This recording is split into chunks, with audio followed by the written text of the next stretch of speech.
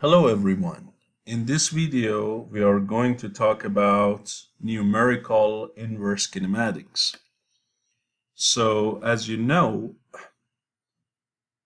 based on our previous video, the general problem of inverse kinematics cannot always be solved analytically, right? There are specific conditions like the robot has to have 6 degrees of freedom and the last 3 joints form a spherical wrist. Then yes, we can definitely analytically solve it. Also for some simpler robots with less than 6 degrees of freedom like the planar arm 2DOF or Skera or so on, there are analytic solutions available, but in general you cannot always solve these problems analytically. And if you remember in previous video, I showed you, for example, if for the Sanford arm you give it a rotation matrix and you give it a position vector for end effector in base, then it leads to these 12 equations that you need to solve for 6 unknowns because you also have some extra 6 constraints between the components of this rotation matrix. Then you have to deal with a bunch of nonlinear equations which in general you cannot solve. So sometimes there is no way, we have to resort to numerical solutions, and we want to know which methods we have in our disposal to solve this set of nonlinear equations numerically. One of the most famous method and yet the fastest method for solving any nonlinear equation or set of nonlinear equations is what we call the Newton Raphson or NR method, which is based on the slope of the tangent line of the function. So here I demonstrate this method to you in 1D. So assume that we only have one equation, one unknown. I'll show you the graphics of how this method works, and then we can extend it to several equations and several variables. So if you consider here, I have this nonlinear function y equal f of x, and I want to find the root, which is here, correct? I want to find the zero of the function. Now what I will do is this. I start with some initial guess. Let's say I say here I think the y at this location x of n should be 0. Well, most probably you are not that lucky to exactly hit it with just a guess, so probably your point, if you project it on the function, is going to end up here, definitely not equal to 0. So this is your initial guess. Fine. Now what would you do is you draw the tangent line at that location, which is this line here. If you look, you draw the tangent line at that location and let that tangent line hit the x-axis. Well, the equation of a tangent line is not such a big deal, right? Everybody can find the equation of a line at a given point, correct? Because you know the location of the point xn and f of xn, and the slope of the tangent line, as you know, is f prime at the xn, correct? The first derivative is the slope of the tangent line. So the equation of this line is clearly what? It is y minus f at xn, which is y at that location, is equal to the slope of the line, which is f prime at xn, times x minus xn, correct? So that's the equation of the line.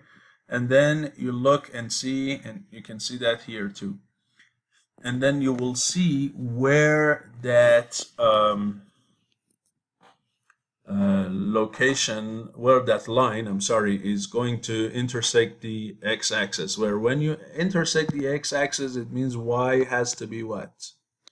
0, right? And then from here you can find what? You can find the x of the impact point, which is, you can call it the next guess point, x of n plus 1.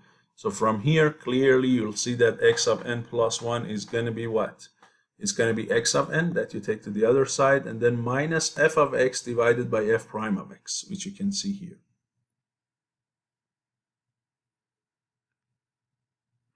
So the next guess can be calculated based on the previous guess, right? This is the previous guess.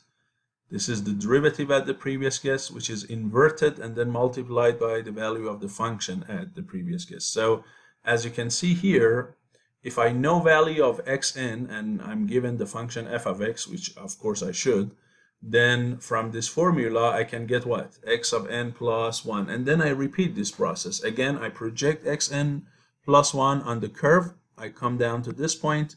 At this point, again, I'm drawing my tangent line, which is this guy. I get the equation like that. I set it to where y becomes 0 or it hits the x-axis. That gives me my next guess, which I call xn plus 2. And as you can see, if I do that again here and draw the tangent line, now my next guess is gonna end up probably here. And if you now look at the locations of these points, correct? So this is my first guess in red. The second guess in green is this guy. The third guess is in blue. The fourth guess is in what? In orange. And as you can see, if you look at the trend, you see clearly these points are getting closer and closer to what? To this point in black, which is the actual root, right? So just by a few iterations, as long as you're following the slope, you're following the direction of the descent, the slope of the curve, you are able to get closer and closer to the actual solution, right? And you can show that because this method is basically a smart method, taking advantage of the slope and moves in the direction of the negative slope. You see clearly here, the direction is negative slope, right? And that allows for you to, what we call, use steepest descent, okay? So a generalized version of this is what we call steepest descent, and that is using the slope of the tangent line, okay? Because the slope of the tangent line at any point is the fastest that you can go down on a curve in when it's more than 1D, so you have a function of several variables. The generalized version or multi-dimensional version of this, instead of using the derivative, simple derivative, you use basically the multi-dimensional derivative, which, if you remember, it is called what? Yes, it is called del f, correct? The divergence, right? Del f, the partial derivative, which has a partial derivative of f with respect to xi, partial derivative of f with respect to yj, let's say with respect to zk, and so on. So if you move in the direction of negative of this guy, then it is the fastest direction of going down on the curve and finally meeting your intersection point. Or if your point that you start with is already below the x-axis, once you follow that, you are going to go up along the curve and get to the intersection point, okay? So this method provides a very fast convergence, and you can show that the convergence of this is quite faster than many other numerical methods that we have, which do not take advantage of the derivative, because there are other algorithms for solving numerical algebraic, for solving, nonlinear algebraic equations, right? It's just enough that you go to my channel, go to playlists, go to engineering mathematics. And then if you go down here, you should be able to find numerical solution or root finding of nonlinear algebraic equations. So please watch this video. Here I discuss several algorithms for solving nonlinear algebraic equations. And the first one is like bisection method. Then we have the regular Farsi method. Then we have this Newton Raphson method, and so on. So this is one of the fastest, and it can converge quite fast to the solution in a few iterations, right? Now, this demonstration and this formula that we developed here was for a 1D function. By the way, a formula like this, you know, we call it a recursive formula, because you can plug in the value from previous or previous iteration or iterations, and it gives you the current value, and you can keep repeating that. So this is what we call a recursive formula. Now, if it happens that your function that you are going to find is not just a simple variable, you have more than one variable, and therefore you have more than one equation to solve at the same time. So you have a system of equations with several variables, let's say 3 functions and 3 variables. Then you can basically generalize this formula into the vector format. So if you look at this formula, which is very similar to the top one here, this x, which is in bold font, it involves more than one variable. It is a vector of variables. This capital F also, which is in bold font, this is what? This is a vector of several functions, okay? And so you are taking the partial derivative of several functions with respect to several variables, right? So what you can see here is not a single derivative. Here you have several functions, derivative of them with respect to several variables, right? And what do we call this matrix? If you remember, this is what we call the Jacobian matrix, correct? This is what we call a Jacobian matrix. A Jacobian matrix is defined for several functions, partial derivative with respect to several variables. So you invert the Jacobian matrix. And here is not just reciprocal like this, because this is a matrix. You cannot take reciprocal of a matrix, but you can use what? The inverse of that matrix, and then multiply it by this vector f, which is evaluated at xn. Okay, and I'll show you example of that. I applied for the 2 degree of freedom robotic arm, and I'll show you how to apply this properly to that, which involves 2 equations and 2 unknowns. So how to formulate this for it, and then I'll show you a MATLAB demo. But before that, although this, let me explain a little bit about the limitations of this method too, or the problems, the traps of this method, basically, the caveats. So we learned that this method is very fast, and it is. The problem is this initial guess. Okay, it depends on where you selected this initial guess. Sometimes your initial guess is not going to lead to a root at all, or it might lead to something that you probably did not even aim at. Like what? So let's look at some different scenarios where this method can either give you a wrong answer or a different answer. So case number 1 is this. Your function looks like this. It has basically positive and negative curvatures. And your goal is to get to this root here, correct? Right? And you start quite close to it. So you say, well, I think this point, this I here, this location is my root. This is your actual root. You start close to it, but not, of course, very, very close, because you have to be very lucky. So you just what? You just start here and follow the direction of what? The tangent line. So you draw the tangent line here and let it intersect the x-axis. It takes you here, you project it on the curve, you draw the tangent again, and it takes you here, and then what? You follow here the point, and you follow the curve, and you end up here actually. So if you do several tangents here, you end up here. So although I wanted to go from here to there, I ended up going from here to here.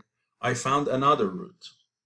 I did not even find this route that was also close to it. I found a route that was quite far away. So sometimes it gives you another route that is not close to your guess. At least this is not too bad, right? You did not find the route you probably were thinking, but at least you could find another one. Sometimes it does not go to any root at all, and that is when your function is like this, okay? That you go from a positive curvature to a negative curvature. So here your root is like this. That's the root. And you start close to it, let's say at this location here. So you say, this is my location. This is my guess. Look what happens. You go up, you draw the tangent, it brings you here. You go down, you draw the tangent, it brings you here. You keep repeating that. You go here, And if you repeat that, you see that in either direction, as you can see, I'm getting what? Away from the initial point. And of course, away from the actual solution. So I will never converge to this root here. What we have, we call it divergence. You will never get to it because the direction of the curvature is like that. If the direction of curvature was opposite of that, so instead of going positive to negative, you could go negative to positive, so something like this, then maybe when you, this is the case and you start here, right? When you start following the slope, may or may not, like look here, I put it here and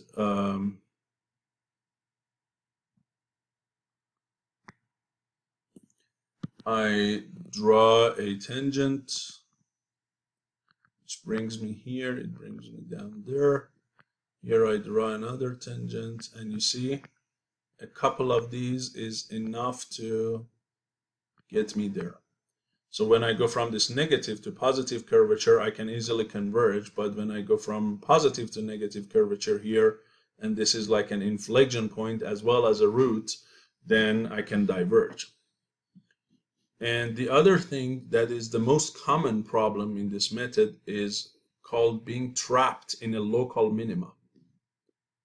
Okay, this trapping is the most common case. So here is your root,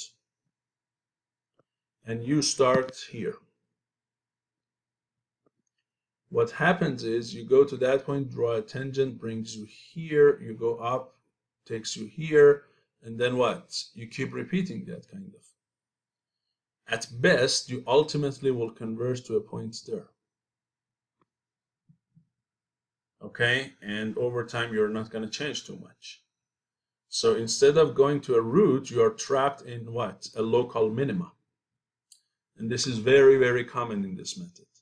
So you see, although this method is really good, it can converge very fast, and I'll show you in a MATLAB demo. It's a very good method, fast convergence. The problem this method has is the initial guess, really. If your initial guess is in the right location, and most of the time relatively maybe close to the root, this method is very good. It can converge, but sometimes, as I said, it doesn't converge at all, or it converges to a local minimum, which is not a root, and it never leaves that point. There is also another problem that I don't have in here, but if it happens that your function has flat areas, so your function is kind of something like this, okay, and this is your root here.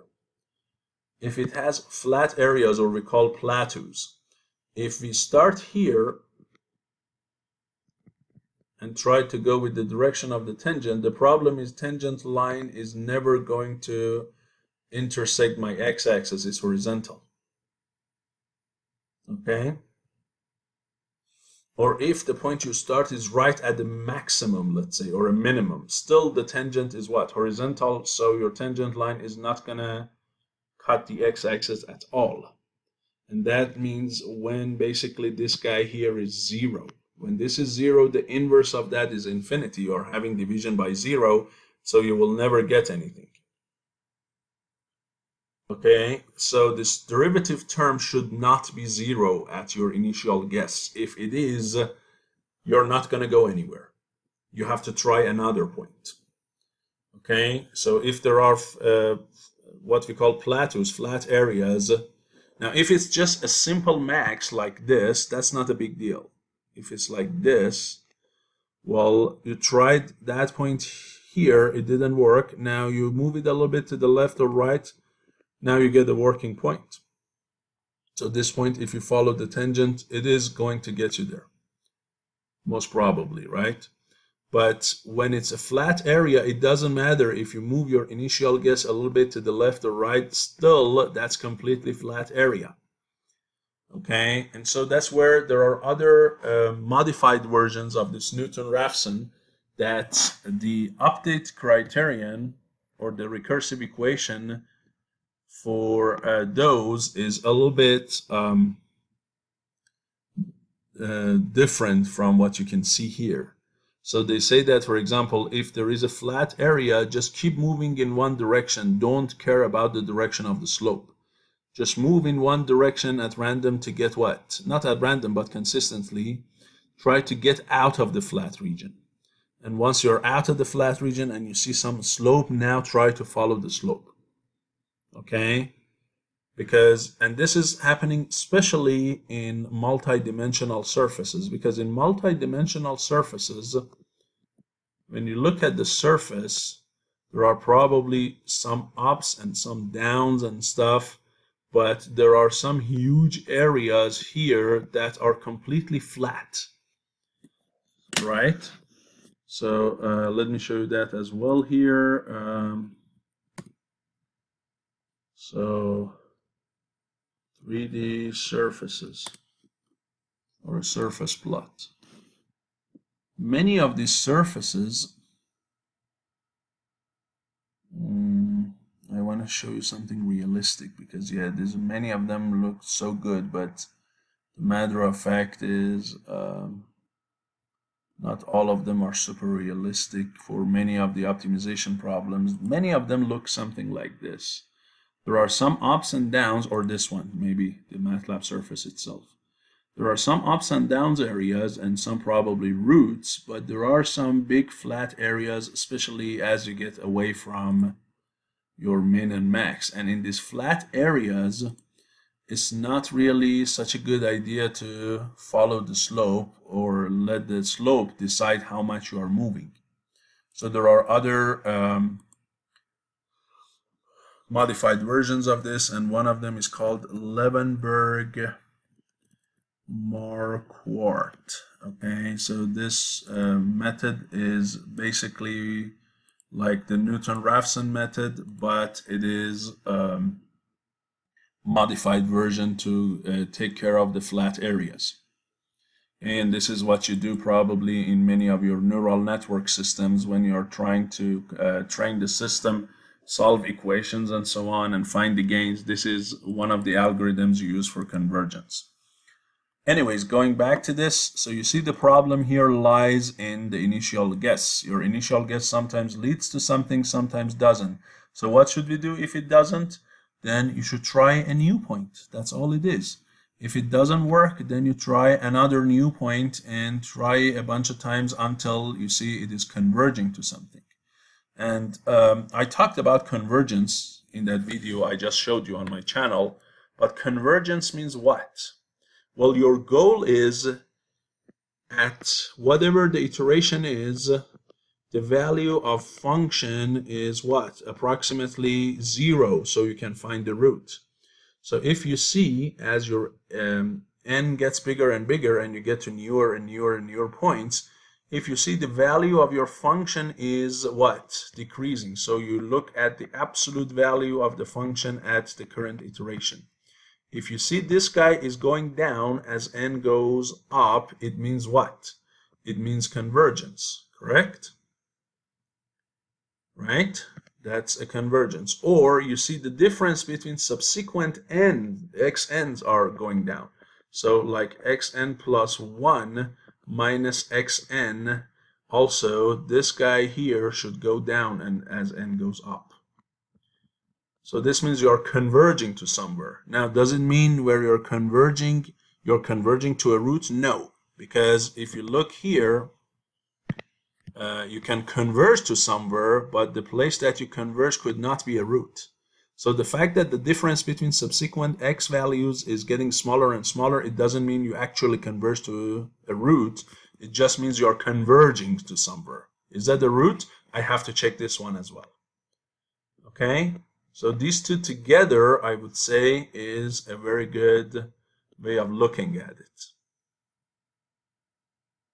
Okay? Because maybe just by chance, at some iteration, your value falls close to the root, but then in the next iteration and so on, it gets away. Okay, so it not really is converging, it's diverging. it just happened that in one of your guesses your point fell very close to the root, but it's not really converging to it, it is diverging. So you need to have both of these, right? So you can say, for example, when this guy is less than some threshold epsilon and this one is less than some threshold delta, when it gets bigger and bigger, then I can say I have converged. And you also have to have a limit on this n, okay? This n should be what? Less than some n max. You should not just let this guy go forever, because sometimes you are really being trapped like this, or you are diverging. So you see that none of this is happening and your n just keeps increasing. So you cannot let your algorithm fall into an infinite loop. You have to stop it at some point. Say, hey, if you have gone more than 1,000 iterations and nothing happened, these two conditions are not satisfied, go ahead and stop it, right? So you clearly see, if you want your algorithm to work, you need to have a maximum number of iterations, and you have to have some thresholds for what?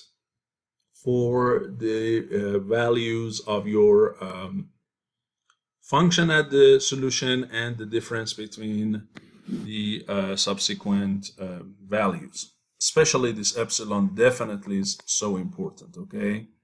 This guy is absolutely important, and this nmax is absolutely important. You need to have those to assure convergence.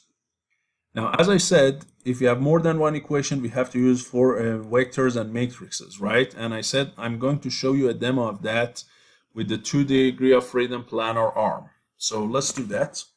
So if you remember, when we talked about the planar arm in one of our previous videos, I showed you that the equations you are going to solve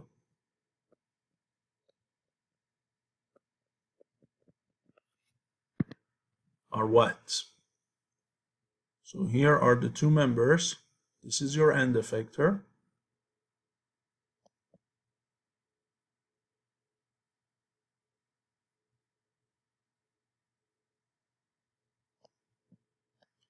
The location of that is given by YE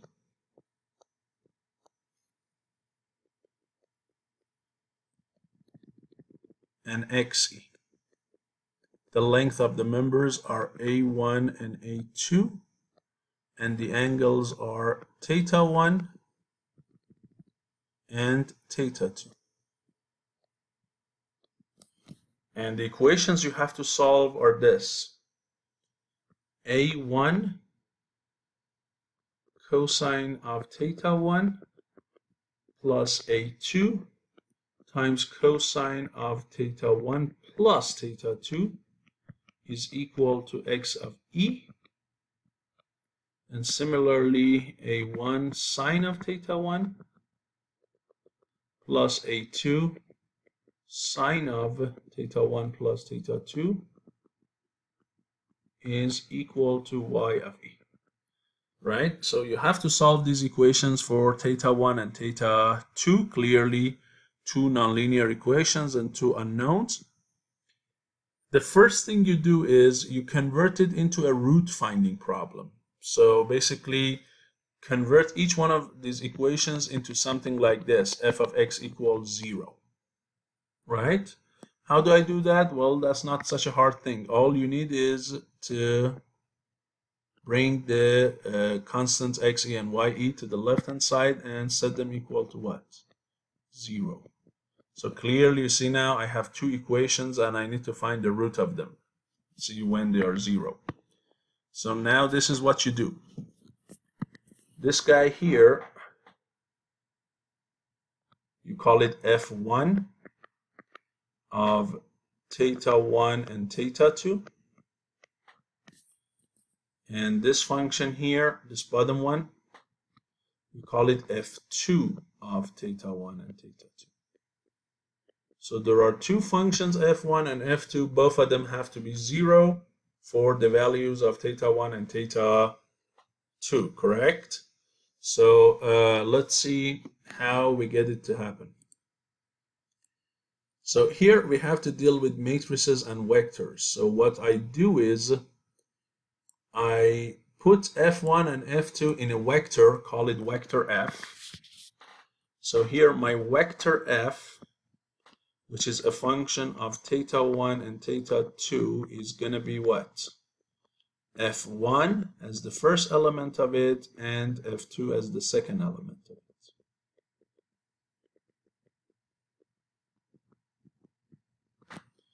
I also form vector x here, and x here means the two unknowns. So it is going to be what? Theta 1 and theta 2.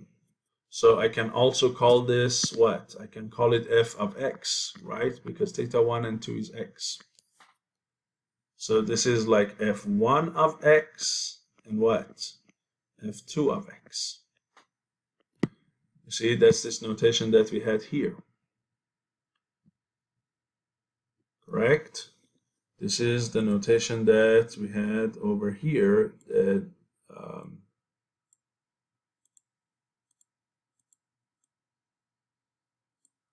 if instead of the single function f of x, you had a vector f of x, correct? Like this.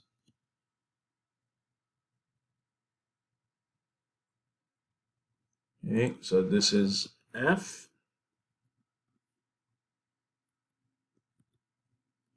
and this is x, and it's equal to a vector of zeros, several zeros.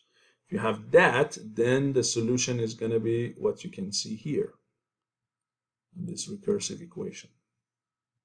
Right? So let's go and take a look. So this is our notation, right? Good. So now the update equation says what? It says f at solution at iteration n plus 1 is the solution at iteration n minus the inverse of the Jacobian times the value of the function calculated at xn. Good. So what does it mean?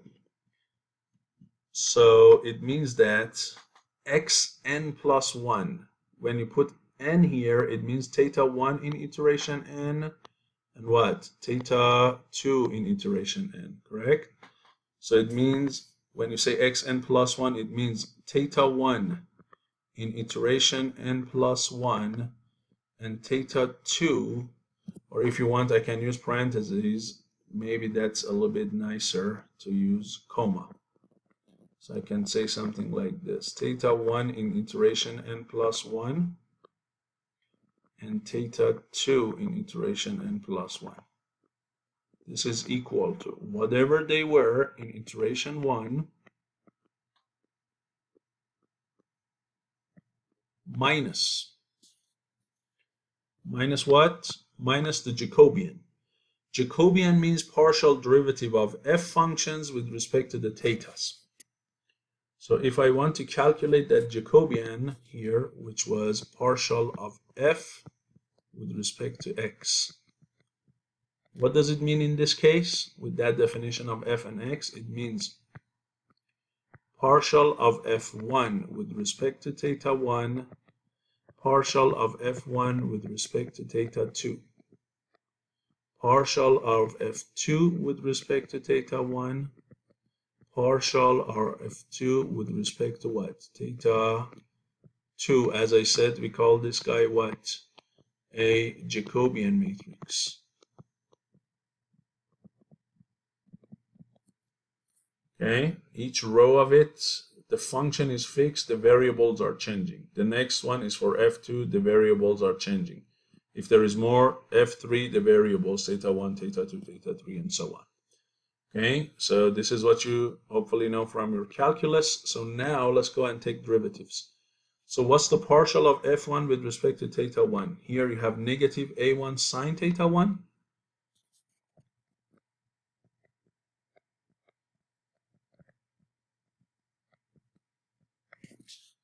And then this one is going to be negative a2 times sine of theta 1 plus theta 2.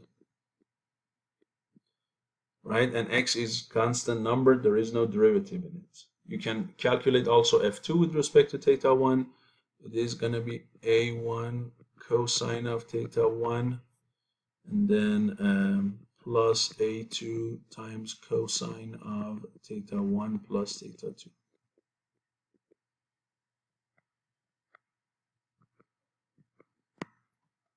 Good. And then similarly, you take derivative with respect to theta 2, so that's going to be negative a2 sine of theta 1 plus theta 2. And this is going to be a2 cosine of theta 1 plus theta 2. These are the partials with respect to theta 2. Good. So now this matrix has to be calculated at each iteration for values of x and for values of theta 1 and theta 2. That's my matrix. So I calculate this guy at each iteration where theta 1 and theta 2 are in their nth iteration. Invert it and then multiplied by the values of f. So if I want to write it, it is going to be the inverse of a matrix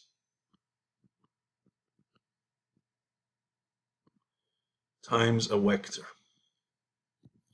What matrix? This very same matrix. So if I want to write it down, it's going to be negative a1 times sine of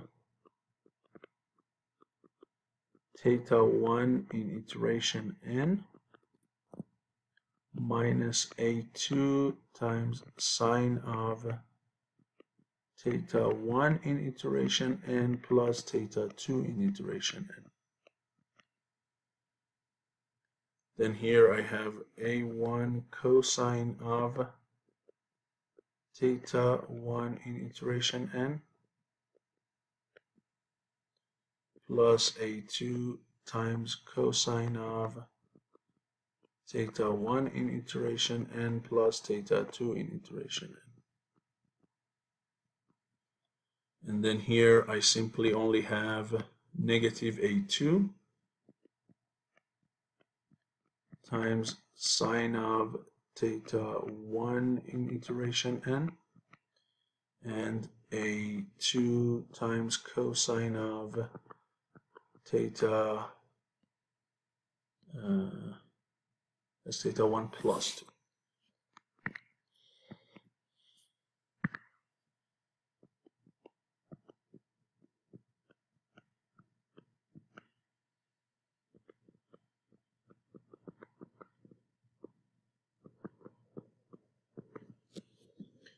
Okay, so I have to calculate this matrix, invert it, then multiply it by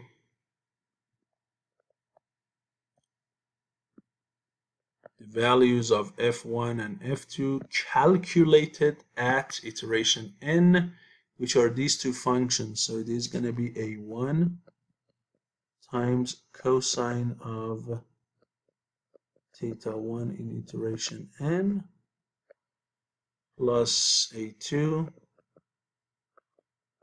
times cosine of theta 1 in iteration n plus theta 2 in iteration n minus x of e.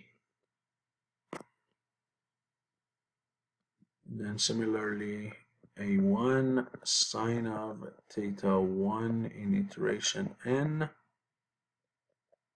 plus a2 times sine of theta 1 in iteration n plus theta 2 in iteration n minus y of e. Okay, so this here, this big thing here, is going to be your update equation. This one. Just for what? Just for this 2 by 2 problem. At each iteration, theta 1 and theta 2 n. So you start with some initial guess for these two numbers. You calculate all of this, and that will give you theta 1 and 2 in the next iteration. Then you bring those and plug them back here. It gives you theta 1 and 2 in the next one, and keep going until your convergence criteria are matched. And if it doesn't, so you don't converge, and or your iteration max is reached and you haven't been there, then you haven't been to the root, then you will say divergence. And then when divergence happens, what would you do? You try a new guess. You try a new initial values for theta 1 and 2 and repeat the process. Okay, so that is what we call a numerical solution. And you see again this one. Now here, let me show you the example in MATLAB. Okay, so here you can see I'm using max iteration of 100 and I'm using an error of 1 over 100. So you know you will it might take forever for you to exactly converge to the actual solution. So if you're just close enough, you might say I have converged. So what I used here for this epsilon is 0.01, and for nmax I use 100 iterations. I did not use delta in this code, but I can incorporate that. That's not such a hard thing. So if I'm below 1 over 100, I say I'm practically 0, and as long as it's not taking more than 100 iterations. Okay, so I set up my parameters here. Then I'm asking you to input your length of the two members, L1 and L2. In this case, they are the same as what? A1 and A2.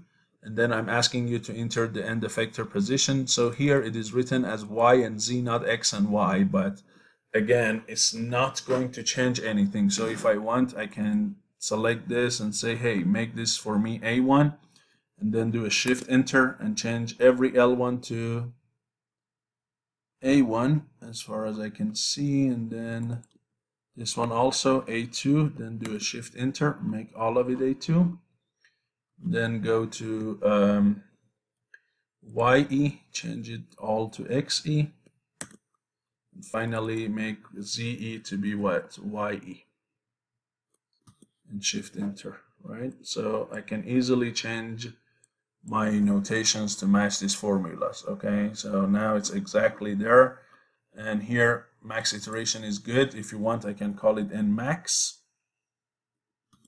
and max error I can call it epsilon. Okay, and shift enter.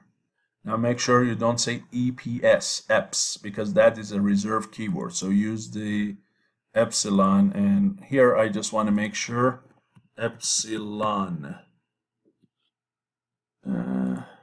Make sure it is not a reserved keyword or a function, and it seems like it is. It is a function, so it's not a good idea to call it epsilon. I changed it to something else. I call it, if I go back, it was called max error. Let's say that's good enough. So here we run this.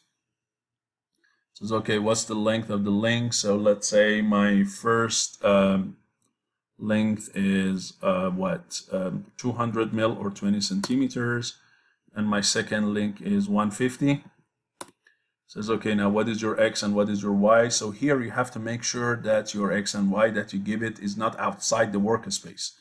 If you see here, the maximum radius I can reach is A plus B, which is 350, and the minimum I can reach is 50.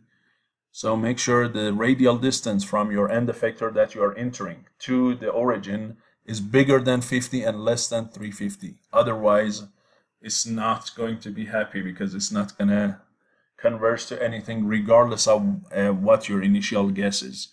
So I'll try to put it somewhere reasonable. So I may say, well, how about 250, and how about, so you have to here make sure that the square of 250 and the square of this number is less than 350. Okay, so if I say 50, I don't think it is going to be more than that. And what is your initial guess for theta 1 in degrees? So I say, I don't know, maybe 30 degrees. What's your guess for theta 2? Maybe 60 degrees. I don't know. Let it see if it converges. Now for this code to work, as you can see here, I also need FK2. What is that one? Well, let's go and look at the algorithm. Well, here I get my guesses, and as long as my iteration is below max iteration and error is more than the error, it keeps working. It calculates this MAT1. This MAT1 here is exactly your Jacobian. So it is this guy, matrix 1, and the matrix 2 that you see in that code is this guy here, this vector actually. Okay, so that's what you see in this code. They are defined exactly. I add to the loop counter, and then I apply my, where is that? Here, my update equation. Okay, so I apply my update equation. The only thing is I have to keep track of the error, right? I have to keep track of the error and see how much error I have, whether the error falls below threshold and I converge, or no, it's above the threshold and I should keep trying, right? So how do I get my error? Well, if you look, your errors are these two terms actually. This matrix 2 is your error already. This is your error, and this is what? Your error, ideally, right? Because when these two terms are 0, it means you exactly converged, and your error should be what? 0. So if these two terms are 0, you converged. Your thetas are not going to be updated anymore because this whole thing going to be 0, right? So these two terms are actually your error. And so here I use the function to do that, but actually that's the same as this mat2. This mat2 is my error, so I can, here this error I is simply actually this matrix number 2, and the only thing here is I'm comparing here one number to the error, not a vector to the error, because this mat2 is really what? A matrix. You cannot compare a matrix to an error. You need to compare a single number to a single number.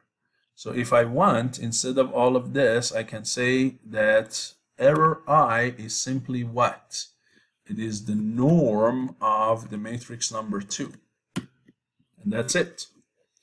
And then this is going to plot for me the results. So let me do it one more time.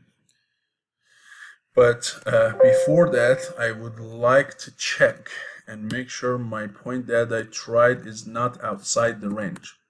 Yeah, you clearly see this is not 350. And I can probably even go up here.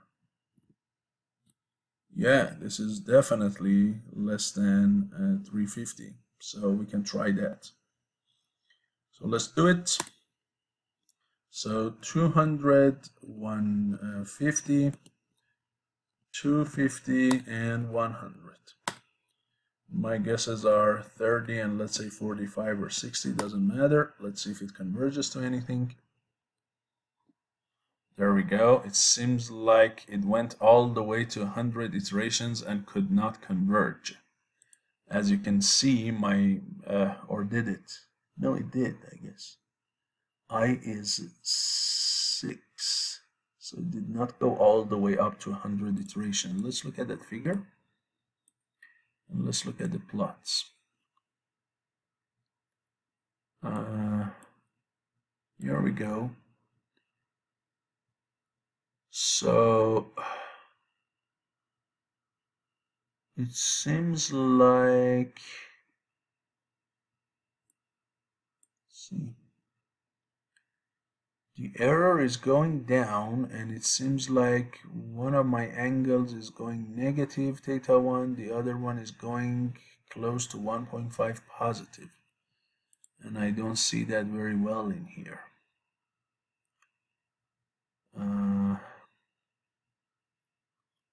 Because theoretically what I'm doing is, this is the point 250, so let me see if I can use units of 50 here. So your point is here. Your first link is like 200, the other one is like 150. So what you need is to get there is for this first member to come down, and then for this member to go like that. Right now, maybe I need to change it a little bit, but probably something like this. Right, where this is 150 and this guy is 200. So this is a possible solution. Theta 1 becomes negative, theta 2 is a positive number. Now in this case, if you look, we have a negative and a positive, but the plot does not look too nice to me, and I guess the reason for it is outside the axis range. The axis range is a limited range, that's why. If you look here, my axis range is small, so maybe I have to do it like this and repeat that. So again, 200, 150, 250, 100, right? And I use 30 and 45. There we go. Yes, so you clearly see here that this is your goal point here, and it could reach it, right? This is the first member, this is the second member. You can reach it, and it shows the robot matching where I wanted it to be, and you see the plots for theta 1 and theta 2 are converging to a number, and your error is dropping, right? Now here I would like to redo this, and just for the sake of experiment, make this more accurate. So let's say 10 to the negative 3, 100 iterations should be enough. And when I plot these members here for visualization, I would probably use a different color. Okay, maybe the first member I use a different color.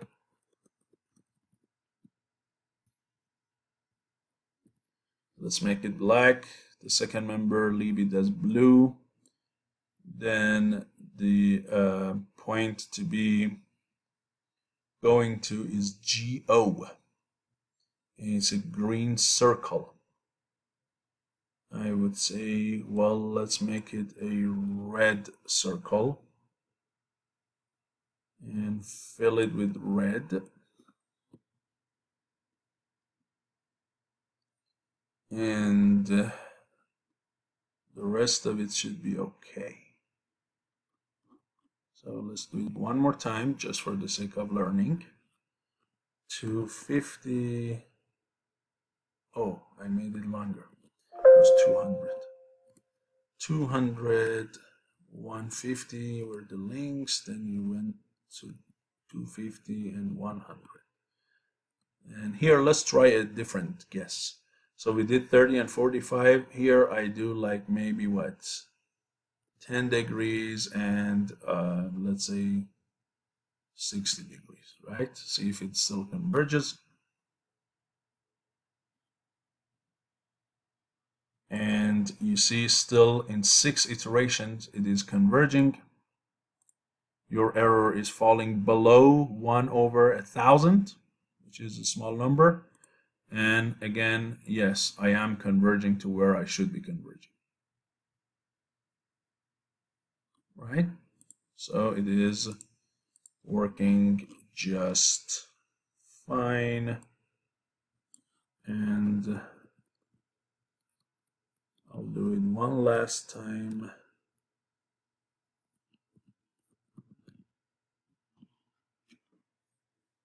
And try to make it even tighter. Okay. See if the number of iteration goes up. So again, what it was 200 and 150. Then we had 250 and 100. We used the very same guess we did last time, 10 and 60. Right, so all I'm doing, I did not change the guess, I just made the convergence criterion a little bit tighter, which means it has to be more accurate. see if the number of iterations go up, because typically that's what happens, right? When you are asking the numerical solver to be very accurate, it needs more iterations to converge to that amount of accuracy. Okay, I have not changed anything, and guess what? In this case, it doesn't really need to go way higher. 6 iterations is enough for it still, because actually it can converge to very, very small number. And you clearly can see that it is going fine. If you just need to know how much was your error, look at the history of the error. You see it was practically 0. It's not really 0. All you need is to go with format long and look at the error again. See what is the last value of the error, right? It is this much. Look, it is 10 to the what? 1, 2, 3, 4, 5, 6, 7, 8. Your last error is below 10 to the negative 8 in only 6 iterations. You see how accurate you can get to the actual location. It was very accurate. Okay, so you see the power of this method, and I tried a couple of different guesses. It worked. I can even, if you want, try something off now. Let's go, because I know my theta 1 has to be negative, my theta 2 is going to be some big number. Let me try something quite off here, see if I get to any solution. So I make my theta 1 big, make it 90 degrees, and my theta 2, which is a big number, I make it negative. Correct? So I completely reverse it. Let's see. And again, it converges, but look at the interesting thing here. It converges to what? It converges to the second configuration. Remember the previous one was like this. Now that was elbow down. Now you're converging to what? To the elbow up, right? Because my guess was closer to, there are two solutions here, elbow up and elbow down. My initial guess was closer to elbow up, not elbow down. So you clearly can see what is happening, right? I'm converging to the elbow up here, right? And it could do it in 9 iterations here. So how fast you are converging, whether you are converging or not, and what solution you are converging to, all depends on this initial guess. Once you change it, you might not get anywhere. You might get to a different place, or you might get to the same place but in more iterations. Okay, it all depends on this initial guess, as well as what, of course, this error, right? Because not you're always lucky and you can get the error so low. So hopefully I could get the topic clear to you of the Newton Raphson method. We applied it to a simple robot here, but the basic is the same. You can apply to any number of equations and any number of unknowns for the inverse kinematics problem. So I'll stop the lecture here, and there are 3 more algorithms for numerical inverse kinematics. One of them is called differential inverse kinematics, which is using unit quaternion. One of them is called the cyclic coordinate descent, CCD, and the other one is called forward-backward reaching inverse kinematics, or fabric. So in the future videos, I'm going to talk about each one of these nice algorithms. Okay, thank you so much.